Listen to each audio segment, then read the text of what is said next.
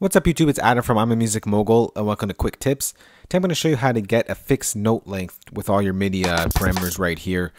Basically, sometimes when you play drums or you're playing on your keyboard, you kind of get stretched out note lengths and this is not really fun to edit. So basically what you want to do is you want to take those, cut them down to nice little 16th notes, little dots, and then that makes it easy for you to edit. So how do you do that? Well, first step you got to do is double click on your MIDI region, select all your MIDI information, go to Functions, Transform, Fix Note Length, and this window will pop up. Basically it's going to take this, the default is 16th notes, and then I'll just go to Select and Operate, and boom, you are done.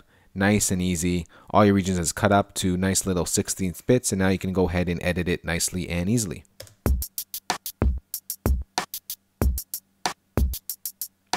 So that is how you do fixed note length in Logic Pro. If you have any other questions, you can ask me in the comment section. And as usual, more great videos always coming soon, guys. Later. Talk to you soon.